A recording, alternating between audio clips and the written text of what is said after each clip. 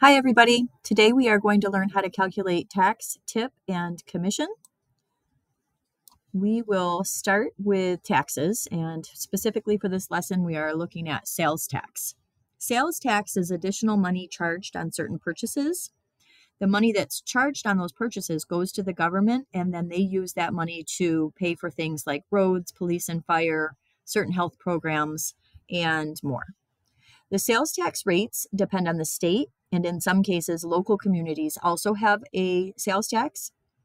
In Michigan, we just have the statewide sales tax, and the rate is 6%. So to calculate with sales tax, the first thing that you're going to do is multiply the cost of the item by the tax percentage rate, which we will need to change to decimal form first, and that will give you the amount of taxes collected. After that, you will add that amount to the purchase price to see what the total of the amount due is. So in the example here, it says to figure the sales tax of 5% on a $2 item. We start by multiplying $2 times 0.05 in decimal form, and that gives us 10 cents. The total amount due then is found by adding $2.10, and that gives us $2.10. Here's a couple of examples. The first one, we've got this $12 stapler that has a tax rate of 6%. So we'll multiply 12 times 6% as a decimal, which is 0.06, and that gives us 72 cents. To find the total amount due, you add the purchase price, $12, plus the 72 cents that's collected for taxes, and that gives $12.72 for the total amount due.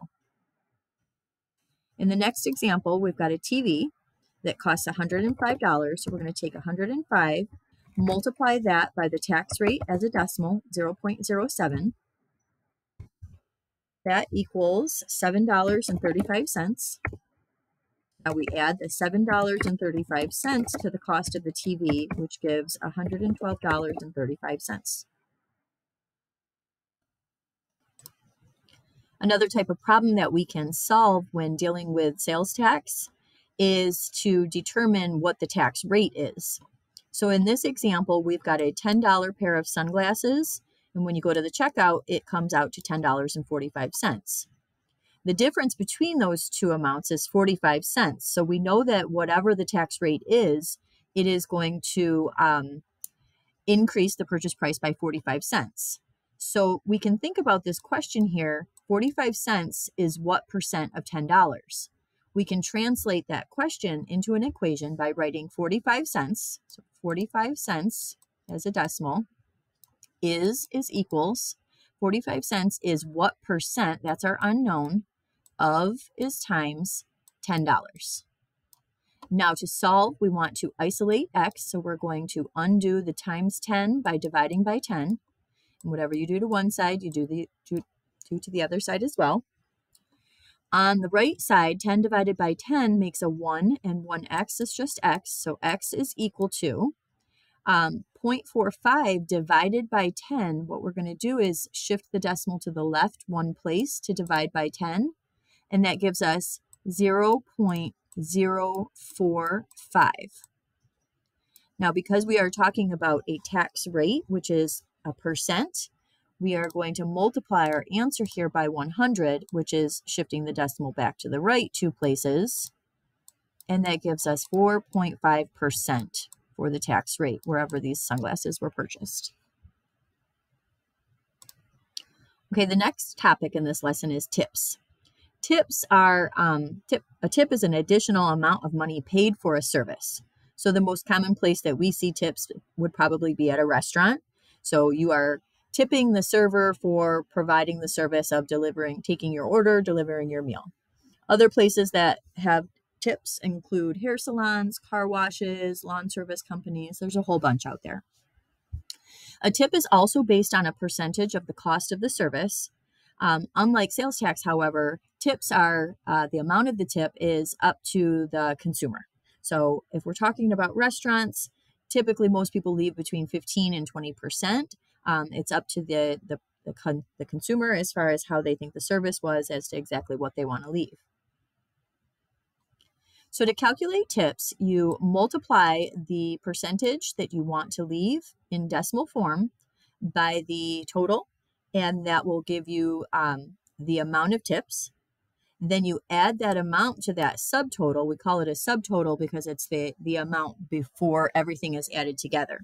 So you add the tip amount to the subtotal, and that will give you your grand total.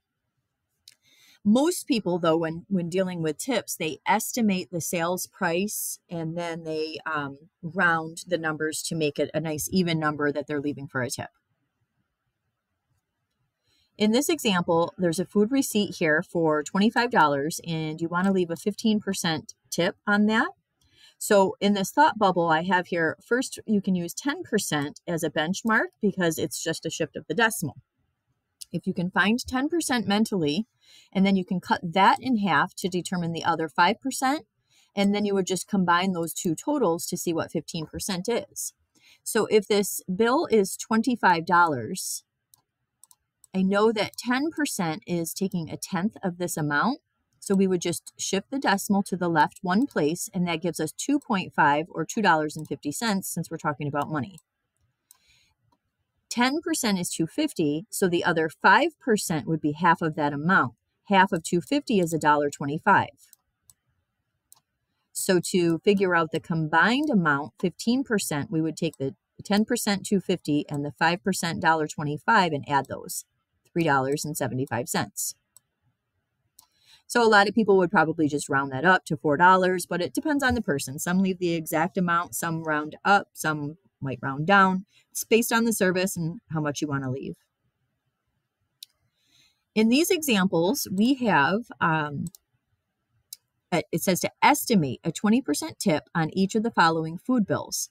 So the first guest check shows that the amount of the meal came to $42.95. So most people would probably round that up to $43. In order to figure out a 20% tip, I can use 10% as a benchmark, and I know that that's just a tenth of this number, and we shift the decimal to the left one place. So 10% is $4.30. To get 20%, since 20 is twice as much as 10, we can just double the amount by adding 430 to itself or multiplying 430 by 2. So the amount of tip for this particular bill would be $8.60. And again, some people would just say $8. Some might say call it $9 because it's all based on your opinion of the service and how much you want to leave. It's really up to you. The next one, we've got $31.77 for our total. So probably we would look at basing the tip off of a $32 bill. If we want to take 10% first, we just move the decimal to the left one place. So 10% is $3.20. To find 20% on this bill, we would just double that amount. So another $3.20 would give us $6.40. And then if you choose to do 6, 7, exactly $6.40, that's up to you.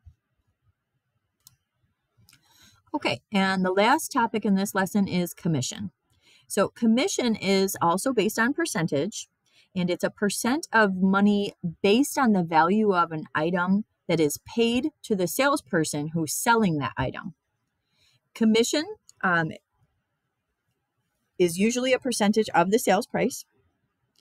Some people work only on commission, straight commission we call it.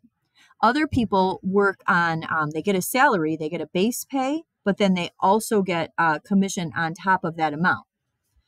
Examples of some salespeople who work on commission include real estate agents who sell homes for a living, car sales, furniture sales, and there's others out there as well. To calculate commission, again, we are going to multiply the sales price by the commission rate in decimal form, and that would give you the amount of the commission.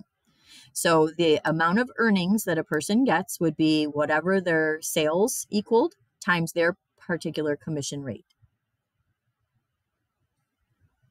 In this example, we're trying to find the commission for a real estate agent who sold a $300,000 home, and their commission rate is 5%.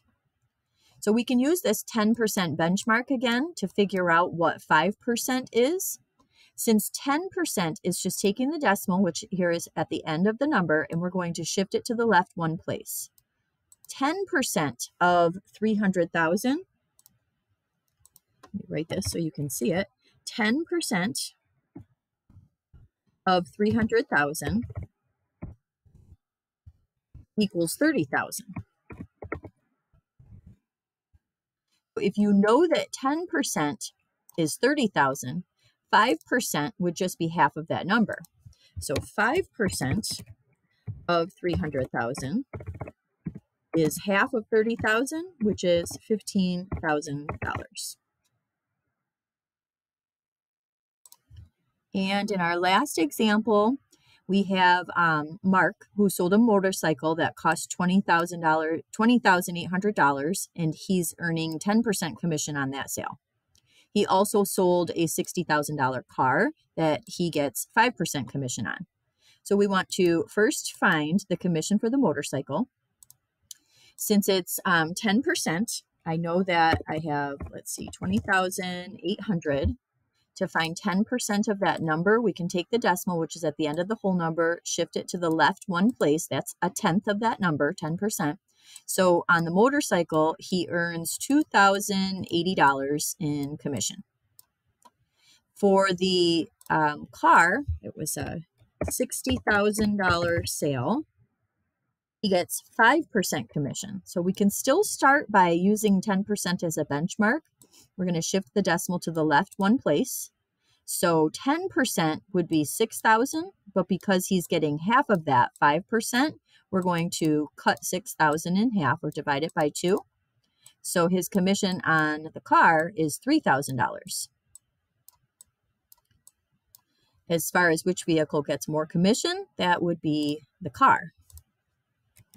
So even though his commission rate is smaller, 5%, because the amount of the sale is so much higher, he's still earning more commission on the car than he did on the motorcycle.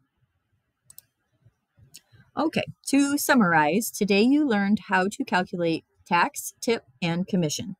As far as sales tax go, you need to know what the tax rate is, and you multiply that by the purchase price. And then that would give you the amount of taxes collected, which you just add on to the purchase price to determine the total. Tips is an amount of money that someone earns based on their service. Again, you use multiplication to determine what the tip amount is.